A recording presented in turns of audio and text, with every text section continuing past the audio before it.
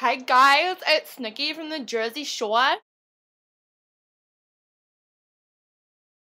And on Jersey Shore, you saw me basically getting shit-faced on like the first night of the show. And I haven't gotten any ass, but I made out with my best friend in the jacuzzi, which totally turned on the situation.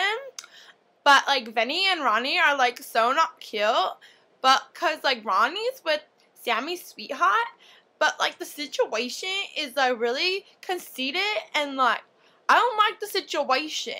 But like JWoww, she likes like all the guys because she's like JWoww, you know? And I'm just Snooki. I'm just like, I invented the freaking poof. It's Jersey Shore, bitch. Sup? I'm Rocky from Tough Love. I'm really tough. I'm a rocker by day, partier by night. I like to write my own songs, and me and my daughter are alone. We get high. But not on bad stuff, on our energy and our love for each other. Some of you might have seen me on other reality shows, but it's not because I'm a reality TV show whore. It's just because people love me. I love guys. I like to sink my fangs into them and rip their abs out. I'm pretty tough. Wait, I think my show's on.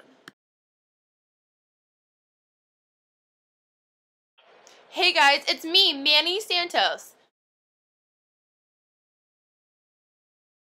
But I don't have my long, dark extensions in this time. It's my real hair.